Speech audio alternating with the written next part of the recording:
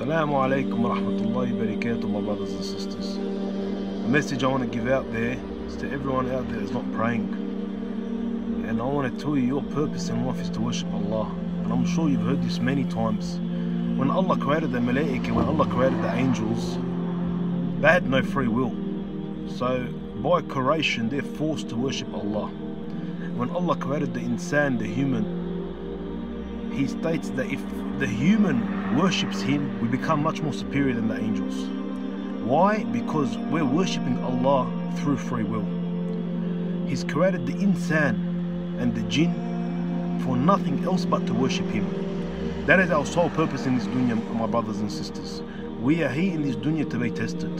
The wealth, the children, the money, the assets, everything that you have is part of your trial. Your wealth and your children is part of your trial. Everything that you have is part of your trial. They're also your blessings. Your main purpose is to worship Allah, my brothers and sisters. Now, the shaitan, he said to Allah, he's going to lead as many of us astray as he can. And Allah says, whoever follows you, we follow you to the hellfire. You need to understand, my brothers and sisters, the shaitan, he's very devious. He's a ma'allim. He's a master at manipulation. He's a master at convincing you to do the haram, and he's a master at it. So what the shaitan has done to a lot of you is he tells you, not now, don't pray now, look what you're doing now. Now, if you do anything now, you're a hypocrite. How can you pray and you do drugs?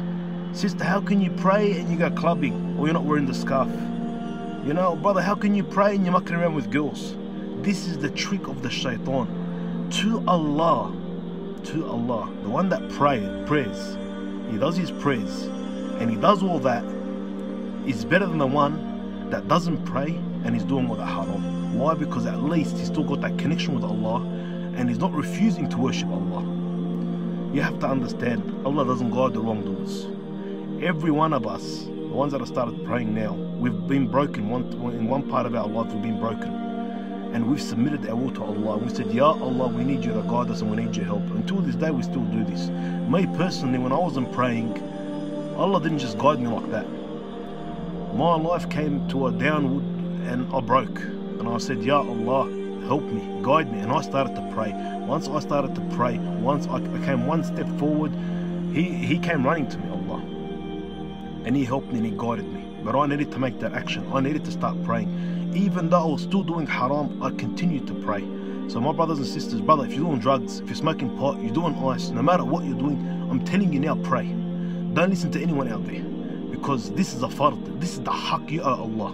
Sister, if you're not wearing the scarf, if you're doing whatever you're doing, I'm still telling you to pray. Because this is the fard and this is the haqq that you owe Allah. And don't worry about anyone's criticism, don't worry about anyone's judgment. Once you start praying, then Allah can guide you. Then you'll see contentment, you'll see happiness in your life. Allah says in the Quran, فَمَنْ عَاشَرَ عَنْ ذِكْرِي فَإِنَّ لَهُ مَعِيشَةً ضَنْكَرًا. Those that stay away from my remembrance, for them is a miserable life. But my brothers and sisters, those that don't pray, you know you're not happy. You know deep down you're not happy. The brothers that are doing drugs, brother, the reason why you're doing drugs now is so you can be happy.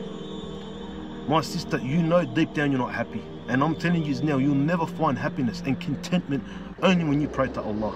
No matter what you're doing, no matter what sin you're committing, pray to Allah and don't let the shaitan fool you, because you're more of a hypocrite to call yourself a Muslim and continue to sin and not worship Allah.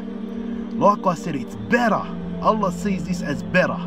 He sees better that you pray and you're still committing those sins, but you're better off praying and committing those sins than committing those sins and not praying. Would you rather die in a state of not praying? How would you like? You don't know when you're going to die. So many young people are dying nowadays. How are you going to feel? What would you prefer, to die and you're not praying? That's the scariest thing ever, because the first thing you get questioned about is the praying. And the Prophet ﷺ said the difference between us and them is the salah. And the Quran also states those that don't pray and follow their desires, He guarantees hellfire for them. My brothers and sisters, I'm urging you for the sake of Allah. I'm saying this because I love you, for the sake of Allah, and I've been down this road. Pray. No matter what you're doing, just pray, and don't worry about anyone's judgment. You should be concerned about pleasing the Creator and not the creation. Inshallah, I have not offended anyone, and inshallah this message comes to you all bil khair bil salam. Assalamu alaikum wa rahmatullahi wa barakatuh.